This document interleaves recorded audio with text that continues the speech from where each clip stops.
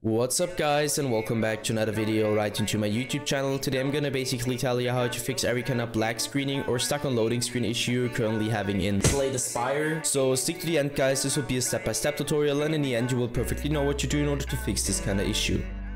Before we start right into the video, I just want to let you guys know that I would really appreciate it if you would just leave a like, a comment or a subscription right into my YouTube channel. It would really make my day and help me out as a little YouTuber as I am.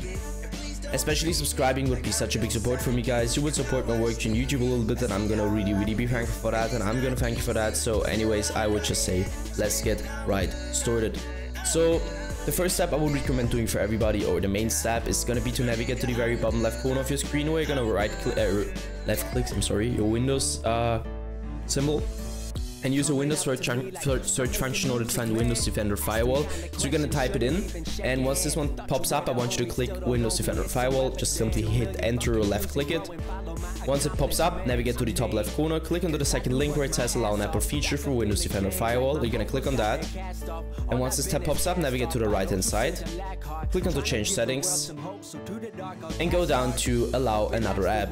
After clicking onto change settings, you should be allowed to click on that. So hit that, hit browse once this window pops up, and now I can't really tell you where it's located, because on every single PC is located somewhere different. You need to search it for yourself, and once you found it, you're gonna hit open, and afterwards you're gonna hit add, and once you hit add, it should be it. You can close these tabs, and this should be it guys. I hope that I could actually help you out with this video. If it was like that, just leave a like, a comment or a subscription. I'm gonna really be thankful for that.